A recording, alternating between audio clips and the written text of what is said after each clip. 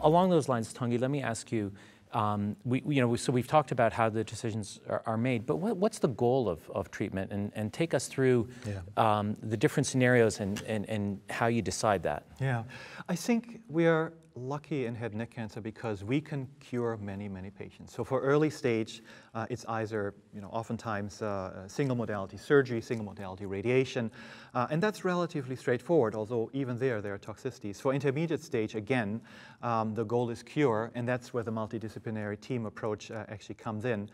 And even for local region advanced disease, we cure the majority of patients, and that's really when everybody has to work together because we treat these patients aggressively.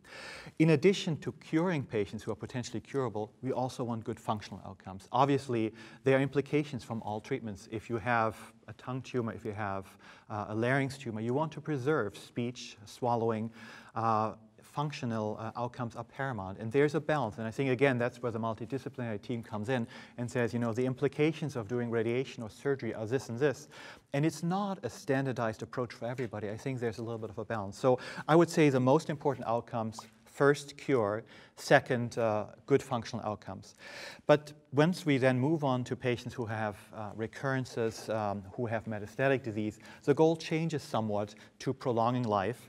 And that's why I think the role of the medical oncologist becomes somewhat bigger, although some patients are salvageable with aggressive approaches, being a large surgery or re-radiation. But by and large, it's that sequence of goals. And I think patients obviously also have a big say in that because not everybody has the same goal.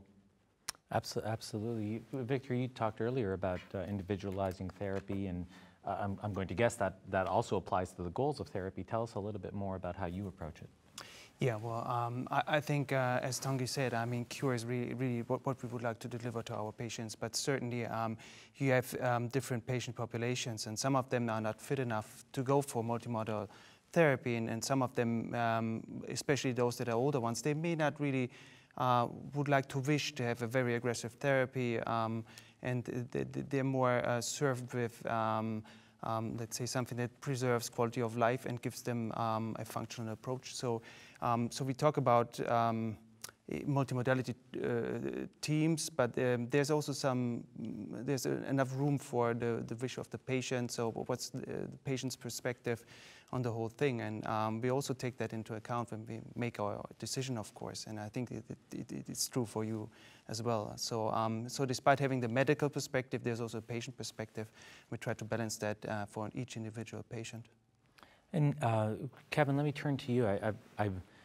I've heard you talk about some patients, even with locally advanced disease, where the goals shift from cure to palliation. And tell us a little bit about what patients where maybe cure isn't appropriate, or that as a goal. Yes. Well, wherever possible, of course, it's incumbent upon us to try to seek curative treatment modalities for our patients. And when you have what looks like loco-regionally advanced disease, then you would always approach the patient hoping to achieve that. But if we look at a group of patients, for instance, and this is an increasing segment of the population that we see in my practice, more elderly patients, patients with severe comorbidities, pre-existing lung disease, often related to their prior tobacco use, pre-existing cardiac and cardiovascular morbidities, pre-existing metabolic problems.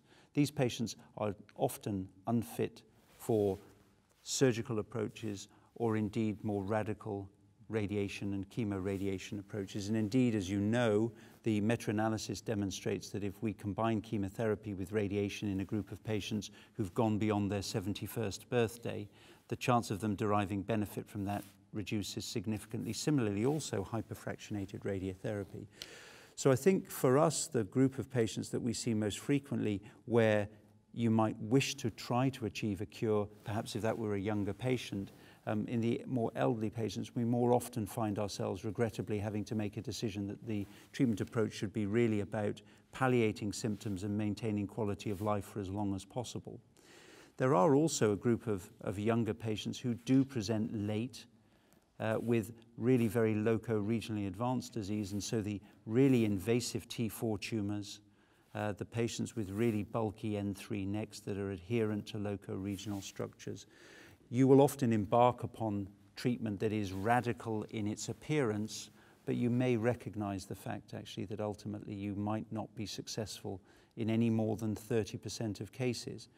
And again, that is important to discuss with the patient in as much as they will want to hear that discussion, because quite frequently the patients who present with that sort of disease may be the ones who don't necessarily invite those conversations.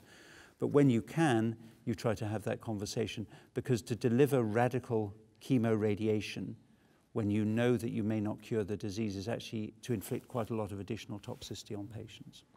Yeah, and it's certainly fair to allow the patient to be involved in that discussion because of the low chance of cure in very advanced disease. So, so age plays into, I've heard age plays into these discussions.